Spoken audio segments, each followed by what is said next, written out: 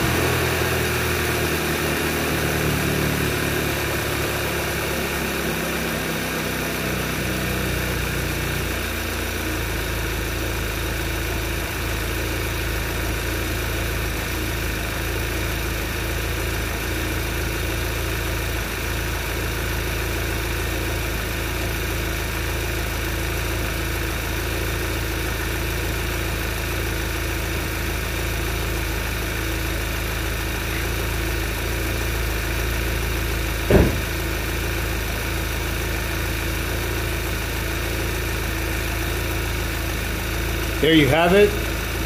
Less than 30 seconds in the car. You know, perfect. Not very aggressive, not a lot of shaking. Yeah, hope you liked it.